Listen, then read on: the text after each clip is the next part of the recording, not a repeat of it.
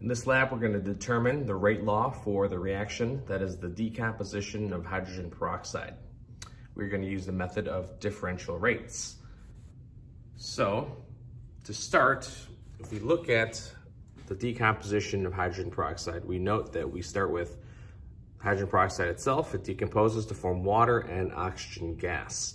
Because gas is the product here, we can monitor the accumulation of the product using a pressure sensor. So we're going to start with a flask with the hydrogen peroxide, and we're going to add a catalyst. The catalyst is going to be sodium iodide.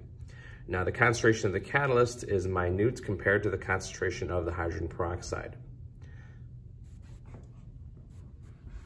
Once we start the reaction, we will see the increase, which will be relatively linear initially. This increase in pressure, again, is due to the buildup of the oxygen gas.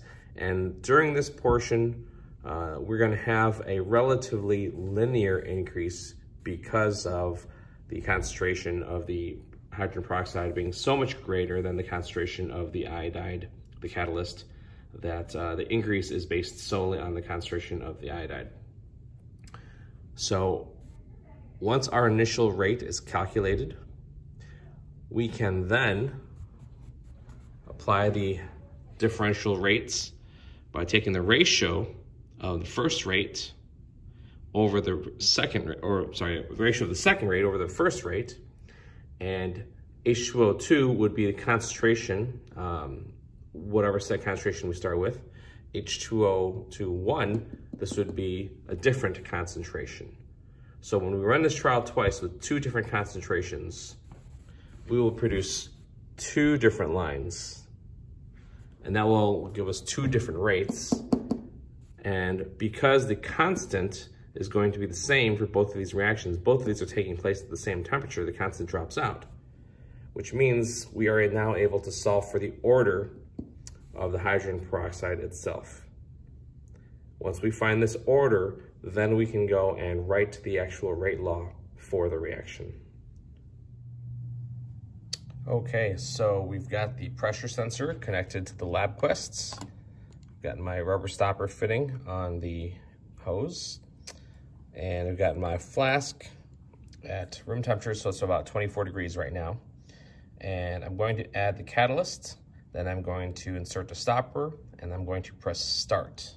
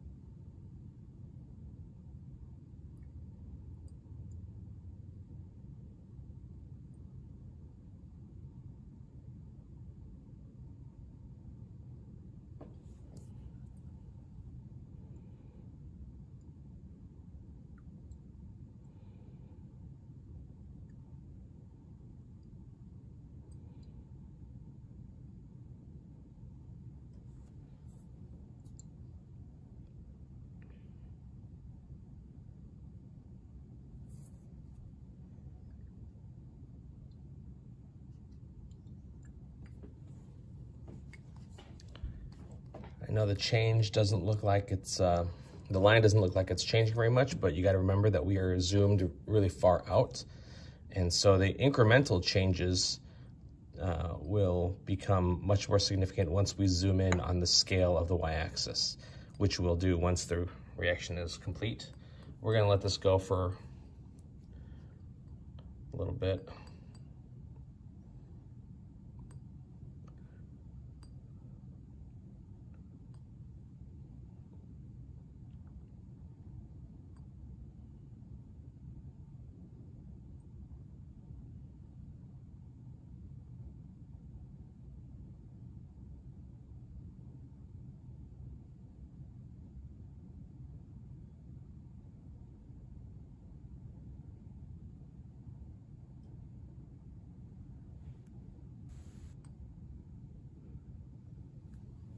All right, that's well beyond 90 seconds. Let's see where we're at.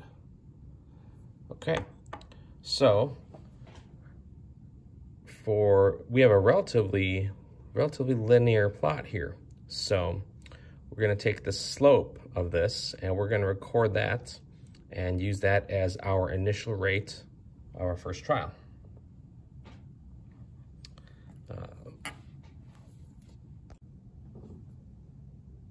All right, so to determine the rate, let's just click and drag across. Oops.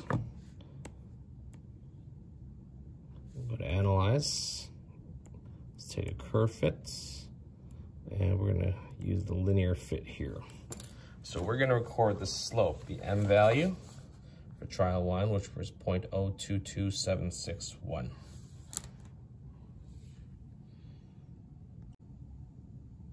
All right, so this is trial 2, and I have my solution, which is half the concentration of the previous. So the original concentration was 0.884 molar. This is 0.442. And I've got my catalyst and I've got my equipment all ready to go. So same process, add the catalyst, stopper, press start.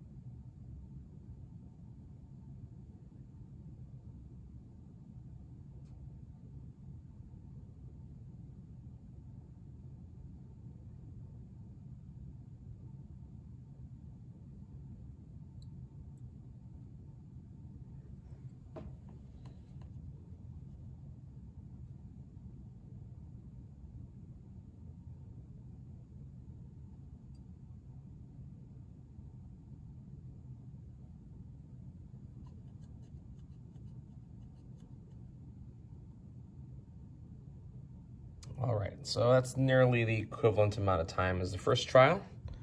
We can go ahead and stop this. All right, so let's get the slope of this line.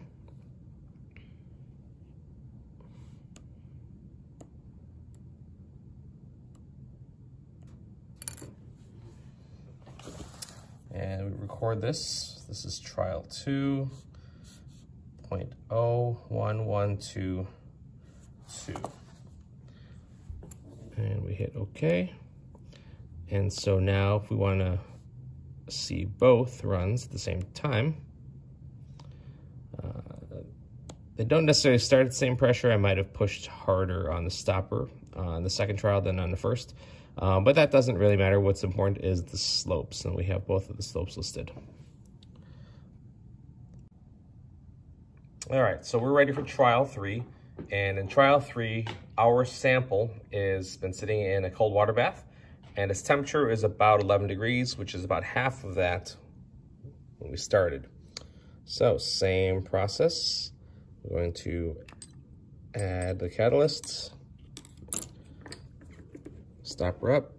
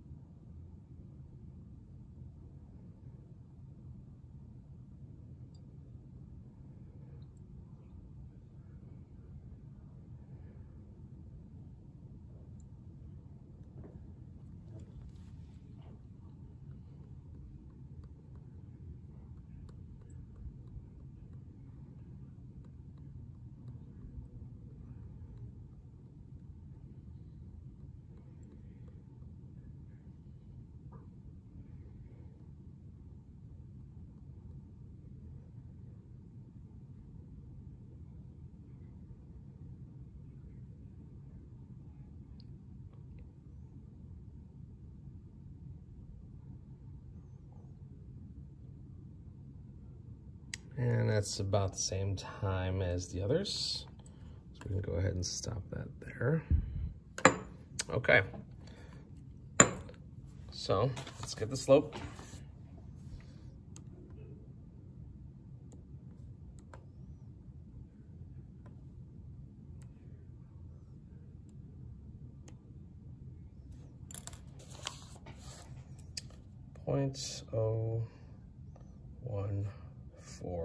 .01485. Okay,